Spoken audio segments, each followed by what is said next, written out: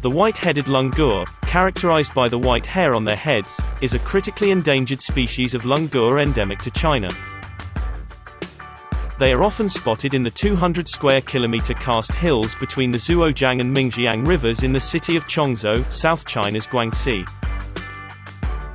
In the 1980s, the population of the species dropped to some 300 due to decades of deforestation, land reclamation and poaching. To rescue the endangered primate species, in 2005, a regional-level nature reserve to protect the rare langurs was established in Chongzhou, and later it was upgraded into a national reserve. Through the past decade, the forest coverage of the reserve has risen from 70% to 86%. Currently, the population of the species has increased to over 1,300.